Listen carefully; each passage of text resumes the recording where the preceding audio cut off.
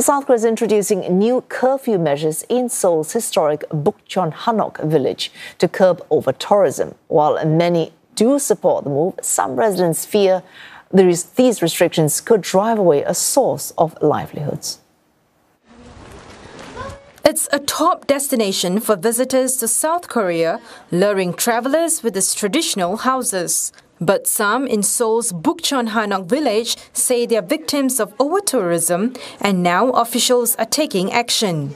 In November, the area will start a trial curfew to limit the impact of visitors. The village was popularized by a TV show a decade ago and is now facing issues like noise, littering and invasions of privacy. Last year alone, the village attracted around 6 million visitors, while its resident population is only about 6,000. Starting in November, tourists will have restricted access to certain areas from 5 p.m. to 10 a.m. with violators facing fines of up to 100,000 Korean won or about $72.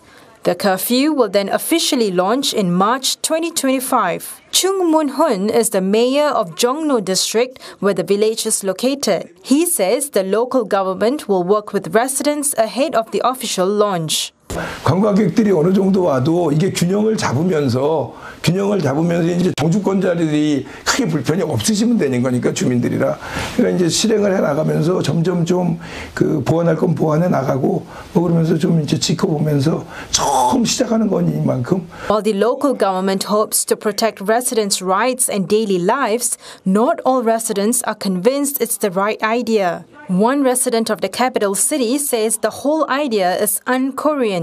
대한민국은 그 이동의 자유가 있는 그런 나라인데 그런 것을 벌금으로 통제한다는 것은 너무 과한 조치이고 그러기에 앞서서 그 계도를 통해서 Tourists meanwhile are divided over the curfew, with some resenting the idea of being fined for walking down a public street, while others acknowledge the importance of residents' quality of life.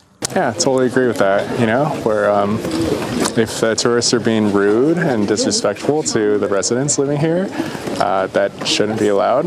And yeah, there should be protections in place so their peace and sanity is preserved. There are also concerns about enforcement, including how to distinguish tourists from residents, how to ensure foreigners pay fines, and how to address the language barrier.